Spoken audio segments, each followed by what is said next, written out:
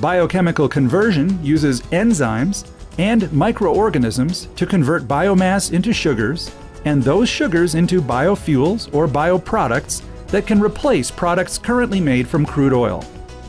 Here's one example of a biochemical conversion process.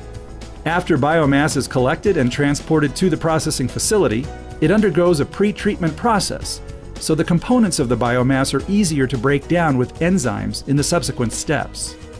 Steam or water, sometimes in the presence of chemicals, is used to break down the biomass into cellulose, hemicellulose, and lignin. In one possible approach, acid is used for pre-treatment. However, enzymes can't operate in highly acidic conditions, so a base is used to balance the pH, and the mixture is cooled before the enzymes are added.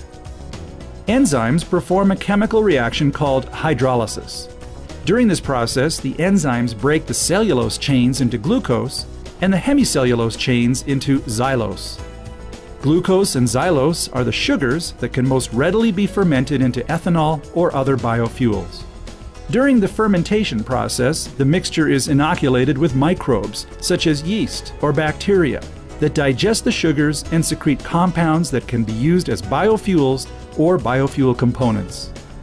This total conversion process takes approximately 3 to 5 days. In the case of ethanol, the liquid is separated by distillation, which is a method of separating mixtures based on differences in their boiling points.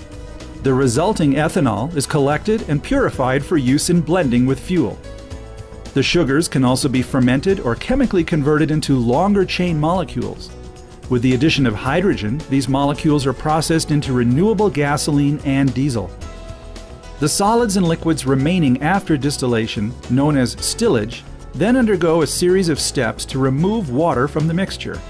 Solid and liquid separation, whether by centrifugation or other means, is used to recover the insoluble lignin-rich residue.